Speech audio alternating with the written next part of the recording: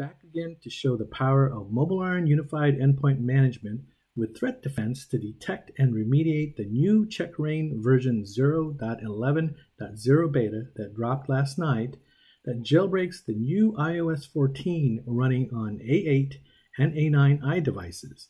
A10 will come soon and A11 after that. Here's my iPad Air enrolled into MobileIron UEM and already protected by MobileIron Threat Defense. First off, there are no device, network, or app level threats on the iPad. Now we're going to tether this iPad to my MacBook Pro and jailbreak it with checkra1n. I'm going to log back in and see that the checkra1n app is installed.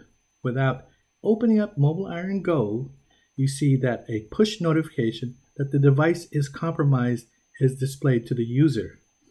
Then we're going to open up MobileIron Go, and the user is informed that the iPad is jailbroken and will proceed to quarantine the device and remove all UEM provisioned apps and their content from the device.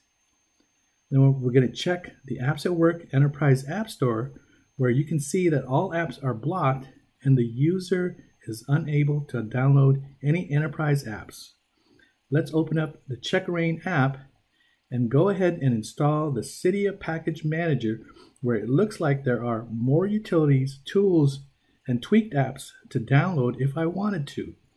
There are reports that this version of Checkmate can also breach the Secure Enclave processor, so make sure you have MobileIron UEM and MTD enabled to protect your personal and work data. Cool, huh? Thanks for watching.